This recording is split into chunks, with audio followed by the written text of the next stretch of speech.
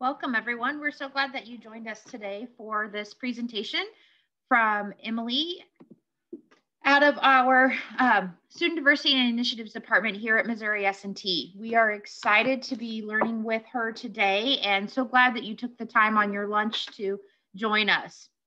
Joining me today from our Global Learning team, I have Clarissa Meyer, who's helping me monitor the chat. Should you have any questions during the presentation, please feel free to just put them in the chat and we can view them and help Emily kind of manage through those so she can focus on her presentation. Emily is joining us, like I said, from the Office of Student Diversity Initiatives out of Missouri S&T, Diversity, Equity, and Inclusion Educator for this department.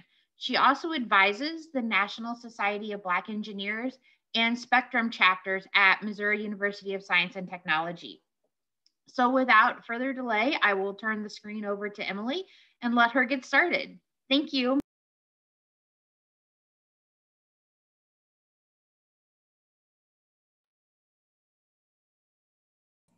Thank you for having me here today. Today, I have been asked to share with all of you my presentation on diversity in the classroom, which focuses, and it was created with teachers in mind to create an inclusive environment. However, you can use everything that you learn here today and apply it to your everyday life and just move along. Use it in, at home, use it whenever you go to any meetings, at work. So hopefully you can learn a lot today. Like Sylvia said, my name is Emily and my pronouns are she, her, and hers. And I am going to give you a quick overview of what we're going to be talking about today.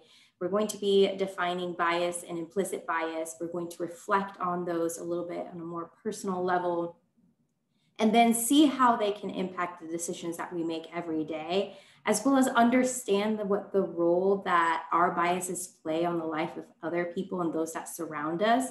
And we're going to end with examining ways in which we can create an inclusive environment for all.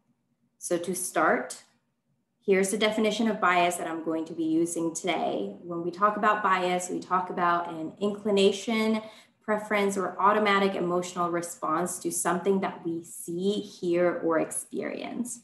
So let's use this as an example. I'm sure a lot of you have encountered a toy that looks like this. You either have it when you were younger, if you are a teacher, or maybe you have kids, grandchildren. You may have been seeing this toy recently as well. So I'm sure that a lot of us can just grab this and immediately, automatically, without even thinking about it, just go in and put all the pieces where they're supposed to go, right? Well, that is something that our bias helps us do. It helps us kind of create some maps in our head so that we don't have to overthink whenever we do things. It's kind of automatic. You saw this and now you know that you know where you're supposed to fit every single piece, right? Even if you haven't used this specific toy that I have pictured here, you know where it goes, right? Well, let me share something with you. This is a square.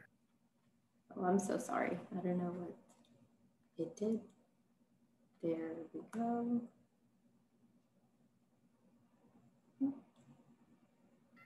This is a square. Well, my video is not showing. I'm not sure why. I just tested it a second ago.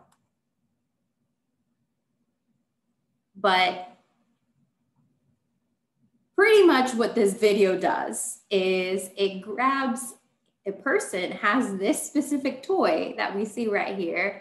And this person just starts going piece by piece and grabs the little rectangle that we see there, the little yellow piece, and then puts it in the square spot because that's where it fits.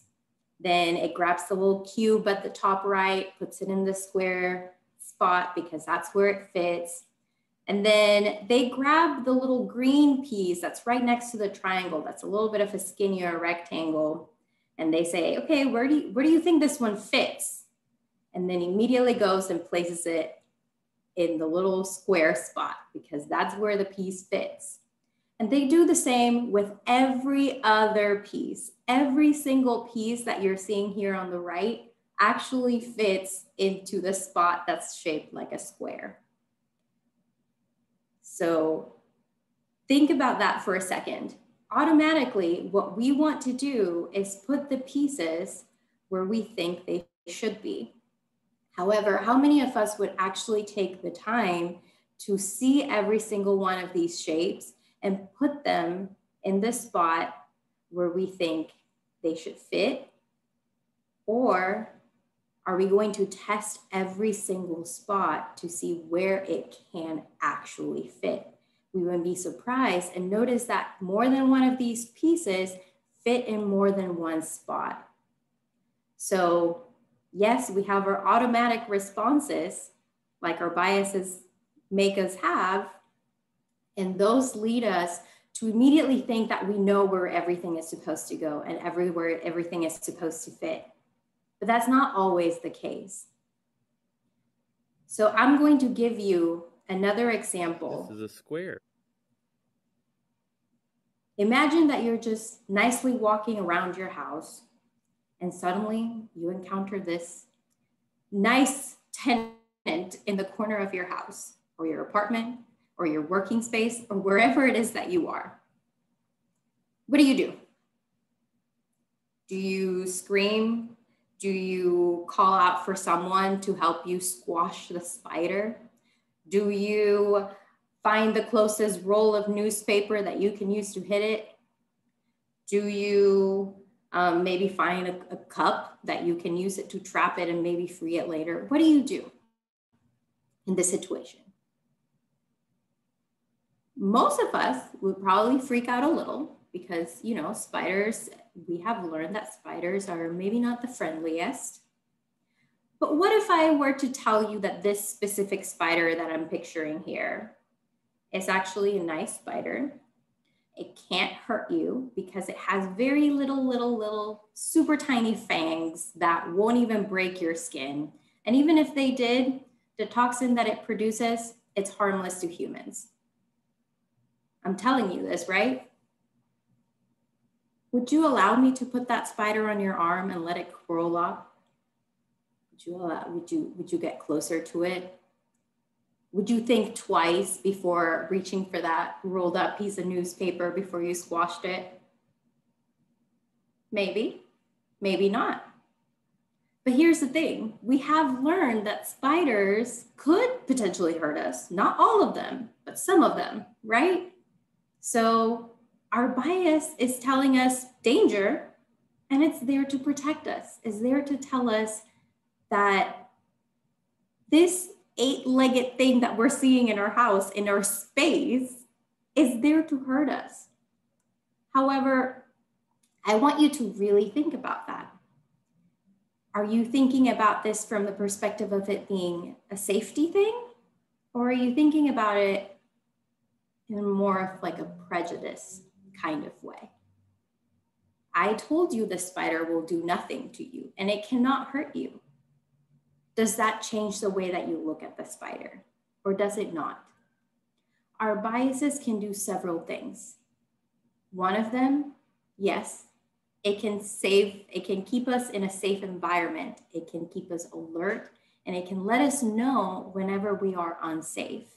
So if we had to closely inspect every single spider before we decided if it was a safe spider or not, we would probably get bitten a lot. However, we know that not every single spider out there is out there to get us. So prejudice is something that we also need to be aware of. And that comes from your implicit biases. And an implicit bias just refers to the attitudes or stereotypes that affect our understanding, our actions, our decisions, but they do it in an unconscious manner. Now, you may think that you know and that you're aware of all of your biases and all the inclinations that you have and all the responses that you have to everything around you. But here's the thing. If they are implicit biases, they really are implicit. They are in the back of your mind. You do not think about them. They just sit there and they make you react and do things without you even realizing it. So your implicit bias may have told you spider equals danger, but maybe your rational brain can come up and say, okay, maybe this one is not a dangerous spider. And that's the good thing that we can all work towards. Not all biases are bad. Not all implicit biases can be overridden, but we can be more aware of the actions that we take every day and take a step back and think about, did I do this because I had some sort of prejudice or something that forced me to do this in an automatic way? So here's a really short activity, and I'm going to give you 30 seconds to do this. Look at the pictures that I have here on the screen. These are just normal people that you may encounter in everyday life. Now I want you to take a look at this list of jobs.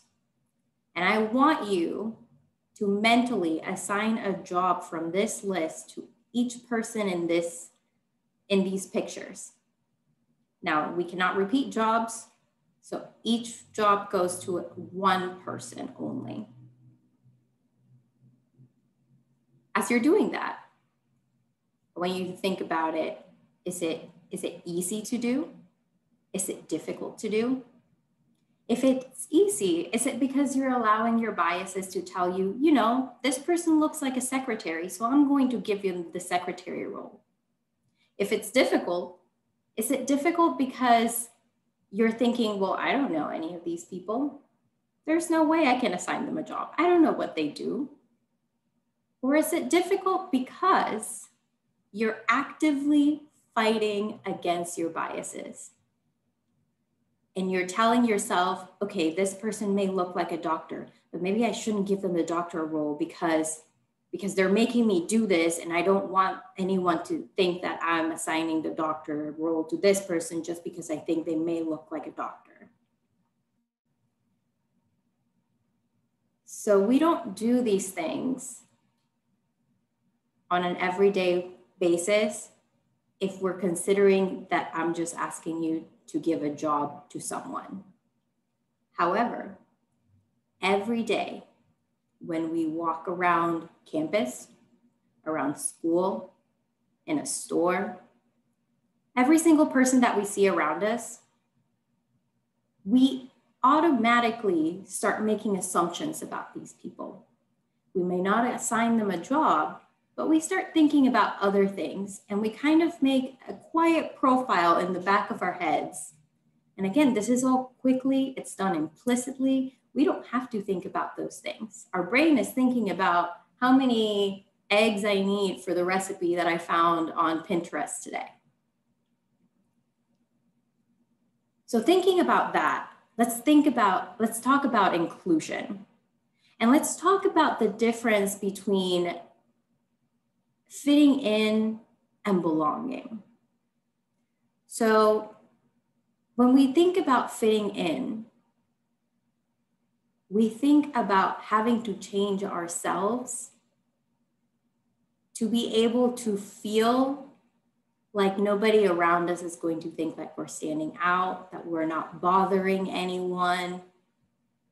And on the other side, when someone feels like they belong somewhere, they don't feel like they have to change themselves. They don't feel like they're supposed to take an extra step.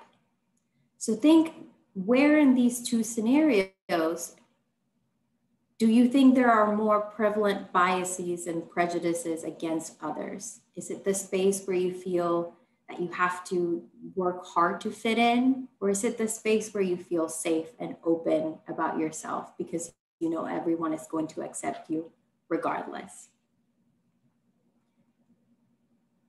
To give a more straightforward definition of inclusion, we can talk about inclusion or a place being inclusive whenever it's shaped to meet everyone's needs.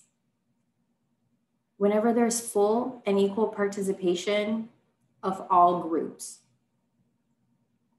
whenever everything is equitable, not just equal, but equitable. And when every single member of the group, the team, whoever's in the class, whoever's in your meeting, in your place of work, they all feel physically and psychologically safe and secure. Now, you may be thinking, I do all these things. I strive to meet everyone's needs. I strive to make sure everyone's participating and that everything is equitable. But let me share something with you. And this is where I'm going to focus more on the younger population. Here are some statistics for members of the LGBTQ+ community, which within their own school that they go to, they have been threatened or injured with a weapon. Do you think that they feel psychologically and physically safe and secure? Here's another statistic for the same LGBTQ+ community. They have been bullied at school. Do you feel like they have equal participation? Do you think that they feel safe and secure where they are? When we look at people of color, Black students are suspended and expelled 3 times more than white students. And they also represent a smaller percentage of the student population, but a higher percentage of those who are referred to law enforcement or even subjected to school-related arrest. Do you think that they feel safe in their space? Do you think that the treatment is equitable? Thinking about students with disabilities, they face so many barriers because they don't have the access to the tools that they need to be successful. And if you combine that with other identities like being African American, you even get more barriers to being successful. I want you to take a look at this little chart here. It is organized by race and ethnicity, and it talks about the percent of students. This was done in 2007, the study, but students that felt like they had been discriminated against when applying to college or while they were in college because of their race or ethnicity. You may be thinking, well, we do all these things in place. We make sure that they're not being discriminated, and we make sure that we're putting our best work out there to support all of these students. But this is what the students feel. This is what they see. This is what everyone around you feels and sees. So who's getting the short end of the stick here most of the time? It is our marginalized populations. It is those that feel like there's an unequal power relationship between them and the society that they're in. So what can we do about this? I want to give you tools so that you can be someone who can provide openness and safety to students, to employees, to everyone around you.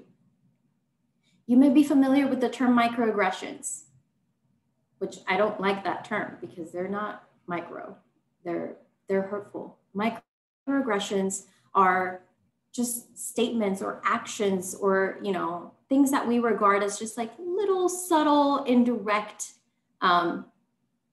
attacks. That's what they are, and they are hurtful. But I don't want to dwell on this because we all have probably heard this, and we know that microaggressions are not a good thing. And so I want to introduce to you the term microinclusions. So instead of focusing on making sure that we never make mistakes when we're speaking, we can focus on doing little things to support those around us. Microinclusions are small actions that force us to recall the humanity of others. So if your bias is telling you that the spider is going to kill you, maybe you should take a step back Think about if that's your implicit bias telling you that. And maybe instead of squishing it, getting a cup and putting it outside. A good example of a micro-inclusion, think if you've ever done a team building activity and what you think about is like, oh, you know, everyone loves ropes courses. So let's do that. Let's do a ropes course. And then when you're intent and you're planning and you're all excited about this and you're thinking your team's gonna love you, your class is going to love you, and then you remember that there's someone in your class, somebody in your team who recently broke their ankle and they're wearing a cast around their leg. And you remember that you also have a team member or a student who's terrified of heights. What do? Do you continue with your ropes course activity, or do you practice a micro-inclusion and try to remember about those two individuals who need your support and you find a more inclusive activity? So what else can you do to promote a safe and inclusive environment for everyone around you? First things first, embracing diversity. Stop thinking about diversity about something that is just kind of like an extra layer that some people that are not you have. That's not what diversity is. Diversity is about differences. So embrace that everyone brings differences to the table. Increase your awareness, educate yourself, try to stay up to date on the news, and keep your eyes and ears open. If you hear something or if you see something, make sure that you address it. Explore your biases, examine your assumptions, examine your curriculums, your policies, and strive to be fair in everything that you do. Make sure that you're being equitable. Encourage collaboration. Find other educators, other teachers around you. Find directors across departments. Find people who are on your same level that you can collaborate with so that you can bring more to the table. Help build friendships, connect people. We all need that. Just make sure that if you're ever starting to connect people or asking them to collaborate, that you establish some set of ground rules so that communication can be open, free, and safe. Be adaptable. Learning people's names is a great thing to do. Nobody wants to be called by you, the one with the red hat. Nobody likes that. We all like to be called by our names. Modeling inclusive language, using multiple and diverse examples, including those in materials that you're handing out, using diverse names, diverse images, and then being mindful of those low Q abilities. We saw in those statistics that people with disabilities face pretty big barriers in their learning journey. And then make sure that you are a safe space for everyone. Provide safety. Don't ask people to speak for a group that they represent. You can educate yourself at your own time. We have the internet at our fingertips now. And then make sure that you practice micro-inclusions. So moving forward, if you would like to learn more about how to support marginalized communities, two opportunities that I have coming up is I'm working with the Department of Global Learning to record a training on pronouns and LGBTQ+ basics. And if you have any other questions after today, you can also feel free to contact the Department of Student Diversity Initiatives. Thank you everyone for your time. And if you have any questions, just let me know.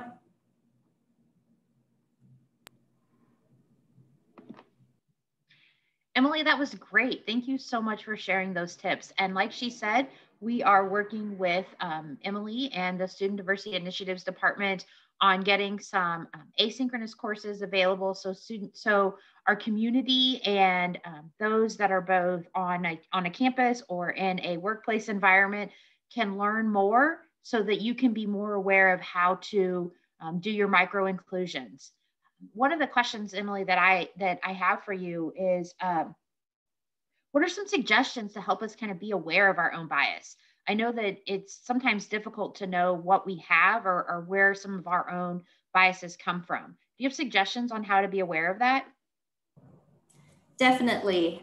One of the easiest ways to do that is to try to be more aware of your responses to certain instances or things that are happening around you. If your first response to when you notice somebody is walking towards you is that you're clutching your purse closer to you, start thinking about why you did that. That's the easiest way to start uncovering our unconscious biases, is to be aware of everything that we do and start to find the why behind why we did something. That's great advice. Thank you. I was just looking in the chat and we had a question, somebody asking if we would consider offering a future session on institutional hazing. And that's definitely something that we can evaluate and find the right presenter that can do that.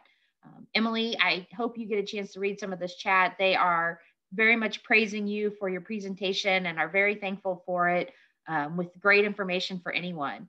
So I had another question is I really appreciated that you added some tips at the end of your presentation, and it kind of helped me think about how to help people feel safe and secure. And I guess you kind of answered that as well, but just was looking, is there different tips, or if we don't have the opportunity to educate ourselves on certain things, are there some small steps that we can take in a environment like that? I would say that the first step is always that first one that I put there, which is embracing diversity and kind of letting it come in. Putting ourselves in contact with people who have different backgrounds, different ideas, think of things differently. It's a great first step to start learning about different things. So surrounding ourselves with different types of people who come from different cultures and different backgrounds, it's the best way to start learning without having to us ourselves go out there and start looking for that information if we don't even know what information we're looking for at that time. Perfect. Yes, I think sometimes we all find ourselves gravitating to those that think like us and act like us. And we sometimes forget that the best teacher is getting to know other people. So, and there was another comment. We'll definitely look into that as well. Maybe doing presentations on workplace bullies or workplace harassment. Those are great topics that we can look to find some speakers to help us present those. Again, lots of comments about you were easy to follow examples and a great speaker.